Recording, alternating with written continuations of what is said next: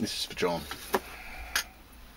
Now, I have messed about and fiddled with kit and created that franking grinder. I have bought sanders and this and that, but there's no way I could be doing a batch like that, getting very similar results using the kit I used to have. No way.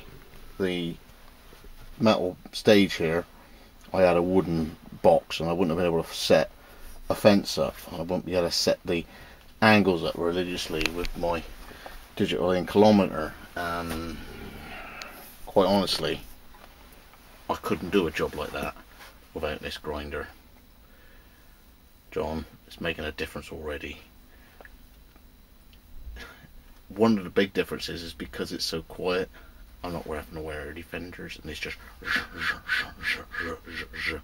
I'm not in a hurry to get it faster at the moment because I'm learning it, I'm getting in the feel of it, setting the angle, making sure the platen doesn't move, and I'm locking it off. It's working, and it's working great.